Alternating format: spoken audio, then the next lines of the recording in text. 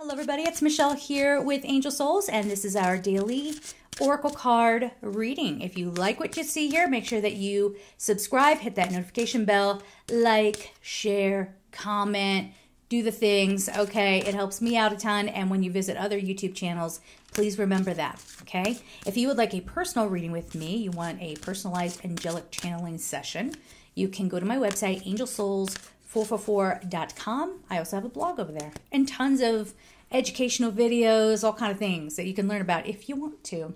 All right, Amazonite, this is a nice, peaceful, calm card, and it says life purpose. So this is you getting clarity around how you want to conduct your life.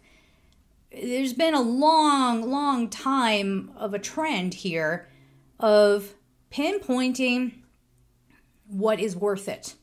Right?